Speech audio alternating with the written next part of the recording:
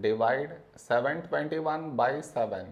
To do this division, we should frame it in this way. 721 here and 7 here. This is your step 1. Next, here we have 7 and here 7. When do we get 7 in 7 table? 7 ones 7. Now we should subtract. We get 0. After this, bring down the beside number. So 2 down. Now here we have 2 and here 7. 2 is smaller than 7. So we should bring down the second number. And the rule to bring down second number is we should put 0 here. Then only we can bring this number down. Now 21, when do we get 21 in 7 table? 7 3s 21.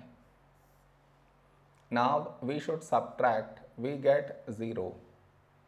No more numbers to bring it down, so we stop here. This is our remainder and this is our quotient.